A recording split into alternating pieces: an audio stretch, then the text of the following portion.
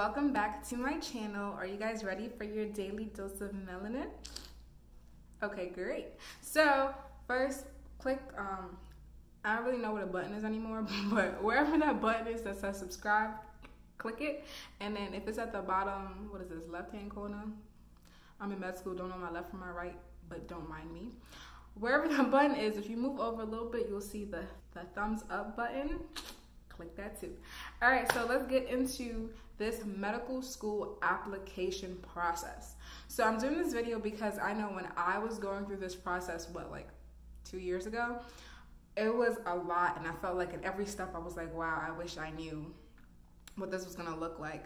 I definitely had some people helping me out, but I'm just making this so I can help you guys out from an earlier stage and help prepare you for what happens next. So let's get into it. First, I'm gonna start off by doing some general statements about the med school application process. So one, it takes about a year to apply to medical school, a whole year.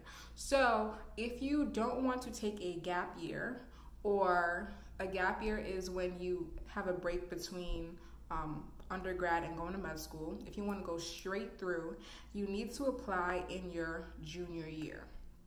You need to apply in your third year of college because, as I said, it takes a full year to apply. If you want to take gap years, then you can apply in your senior year or whenever else. And then the earliest that you can apply for med school at any given year is June 1st of that year. That is when the application service opens. And if you guys want, you like this video, I can actually do a step-by-step tutorial of how to go through the AMCAS application system and figure all that out because it's kind of tedious. When you're applying to med school, there are three main steps. So you have the primary application, you have the secondary application, and then you have, hopefully, interviews. So I'm gonna first start off by talking about some of the things that you need in order to get your application started. So during college, you have certain classes, that pre-med classes or the pre-med track that you need to take in order to even be considered for medical school. So you need a year of biology, you need a year of chemistry, you need a year, well, it depends on the school, but usually a year of organic chemistry. Some schools are changing that now, so they're doing half a year of organic chemistry, and then you can do another half year of biochemistry. You need some type of math, depending on the school again, so this is why it's important to research the schools that you want to go to. You need either calculus or you need statistics, and some schools need both. Nowadays, you also need social sciences classes, so you need a class in psychology and you need a sociology class. And the last class you need is physics. So it's about like 8 classes that you need, and some of them are year-long. So just be aware of that if medicine is something that you are interested in doing. And this also applies to other graduate schools as well. So I know dental school usually needs these classes, and I know that PA school, physician assistant school, usually needs these classes as well. The other things that you need outside of your taking the classes is you need some type of clinical experience. Now, this doesn't mean you need to drop everything and go, volunteer in a hospital all day, every day, or be an EMT, or be a scribe, you don't really need to go hard and do all of that at once. But you do need to show the schools that you have been exposed to this field and you're sure, like, okay, this is something that I'm interested in because I have seen it. It's not just something I watch on TV or I heard about, but I've been exposed to this field hands-on and I can see it, and yes, this is what I want to do. So there are a number of ways to do that. You can do all the stuff that I said before, but there are other ways that you can do that as well. You can even do research, and you can get involved in other ways. The other 2 things you need are the MCAT. Well, to be honest with you, I don't really know if you need that anymore. You probably do, but this whole COVID situation is changing a lot of things, so stay tuned. But just for right now, put it in your mind that you need the MCAT. They may change that at a later date, or that may be shifted a little bit. And one thing to note about the MCAT is that you have to pay for it. It's about $300 and something. almost $400, and that price might have gone up from when I took it. So that is something that you want to keep in mind that you're going to pay for. And usually the MCAT takes anywhere from 3 months to even a year to study for. It all depends on your study schedule and when you feel comfortable taking the exam. And then the last thing that you really need before getting your application started is letters of recommendation. Now, this to me is the most, I don't want to say tedious. This is the part of the application that you can least control. So my advice for this is to get that done early.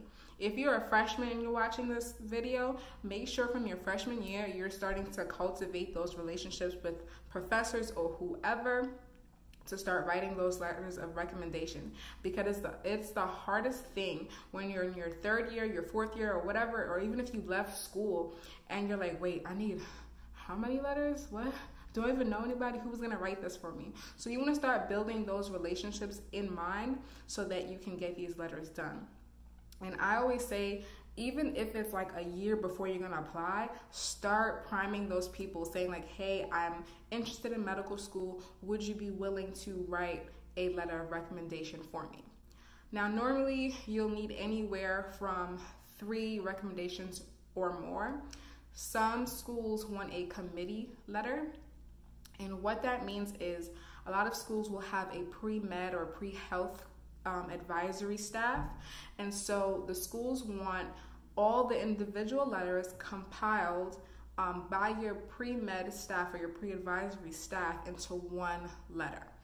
Now, each school has a different process of this. Each school has a different way that you have to go about it. So make sure that you're checking in with your school as soon as possible to avoid any road bumps. I personally had my letters of recommendation done like 2 years before I actually applied to school, but I was wilding. Don't be like me. Just prepare. It's okay. All right. So once you do that, and we're actually starting off with the primary part of the application, we're putting in all of those things that we mentioned. So the MCAT, your grades. We have a personal statement, which is a statement on why medicine, about yourself, telling them about yourself on paper, because they're not going to see you until the interview. So what about you is, you know, unique or interesting to them for them to want to call you in and learn more about you. I could definitely do another video about the 3 things that are super important to a personal statement if you guys want. So make sure you write in the comment box below. All right, so we got the personal statement in there. And then we also have a space for experiences. So usually there are up to 15 experiences that you can put in here. And these are just experiences. It doesn't have to be all medical. It could be if you worked at, you know, H&M, or if you were a waitress, or you babysat, or whatever it is. But these are just experiences to show the medical schools, these are the skills that I have learned doing these jobs or these things, whether it can even be studying abroad or research or whatever the case is. But these are the skills, or these are the things that I have learned that will help me to become a physician. And that is the most important thing to convey in your application, why you can be an asset to a school and how you can be a great physician. All right, so once you do all of that, you're gonna have to pay for it, because you have to pay for everything. It's life. So you pay usually for each school that you apply to. I think the first 3 schools is a set price, and then every school after that is like $40. Might have gone up from when I did it, but you have to pay usually for each school that you do. So you send that off, I would say as early as possible. So I did like June 2nd. I was ready to go in there, and then you have like a panic attack for a week or so, and then you calm down. And then you're waiting for a few weeks to about a month, the end of June, early July. The schools that you apply to will be sending out secondary applications. Now, each school is different. Some schools send out these secondary applications to everybody, and some schools are very selective. If you don't make it past the first round, they won't send you a secondary application. So just check out what the school that you are applying for, what their policy is on that. Once you receive the secondary, it is usually an open-ended question that is more specific to that school. It could be 1 or 2 questions. It could be whatever format they want, but it's usually more specific to that school. So my advice for the secondary is to research each school that you're applying for, that you plan to fill out a secondary for, and from there, you want to convey why their school, why that specific school, and why no other school. So you kind of have to prepare for that. So I use my time in between submitting my primary and getting the secondary to look at the schools and really say, okay, I love this research project that you guys worked on, or I love this opportunity that you guys have that I don't have at another school. So research and get that information in there. Then the last portion is hopefully you get to the interview. So they call you when they're like, oh my gosh, you're great, you're amazing. Woohoo, we want to know more about you. At this point, I know that I started freaking out because I was looking at my grades and my MCAT. I'm like, oh my gosh, I don't know how this is going to look. But you have to also remember that if you got to the interview portion, they see something in you. Like, schools have thousands of applicants, and sometimes they only take hundreds of interviews. So the interview process means that they saw something in you and they just want to learn more. Now, the biggest difference is, I know because of COVID times, they're doing a lot of virtual interviews, so that's going to be a little bit harder because usually the interview is a chance that you get to really interact with people at the school, get the vibe, get the aura. So that is just something that is new, and I don't really have too much experience in that, but I can get, experience from my peers and see what they say and get back to you guys with that. But the interview is also something that you want to prepare for. And then after your interview, usually 4 to 6 weeks later, you'll get a response. It will either be yes, you're accepted, maybe you're waitlisted, or a no.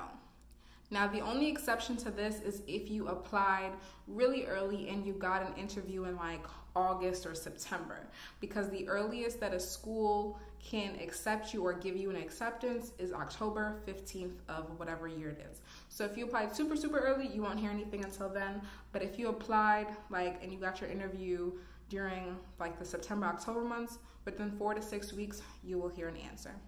All right, guys, I hope that this was helpful. I hope that it was informative, and I hope that it was clear. And I hope that after you liked and subscribed and shared with your friends, that you enjoyed your daily dose of melanin. All right, bye, guys.